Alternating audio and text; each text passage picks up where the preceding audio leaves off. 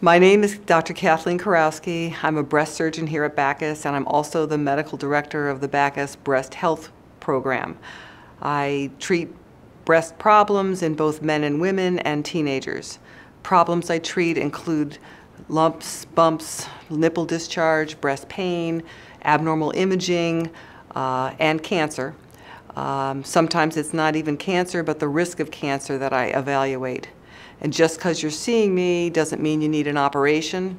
But if you do need an operation, I work here with a team of specialists to provide the best outcome possible. Best outcomes sometimes can just be reassurance and helping the patient understand their situation.